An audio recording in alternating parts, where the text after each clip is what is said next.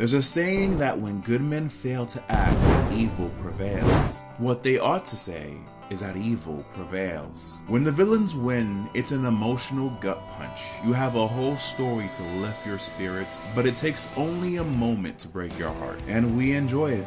Why? Well, it's the climax. The heroes have all gathered up. They're all bloody, broken, everything's in chaos. The heroes rally together to make one final push and make one last stand. They use everything they have, muster all their strength, and they fail. It wasn't enough. They sit in defeat, shocked, confused, because the heroes are supposed to win. That's how it should be. And when they don't, it's an emotional gut punch. And we love it because it's shocking, it's thought-provoking, and it's realistic. Sometimes our knights don't slay the dragon. Sometimes we're not good enough, and sometimes the ones we care about don't get rescued. It's a powerful and relatable scenario. But one of the reasons why we love these stories is exactly what heroes like Deku and friends realize. Midoriya and his friends can't always win. They can't always save the day, but they can come back. They can regroup, reform, and reassemble to come back and have us asking, what's next?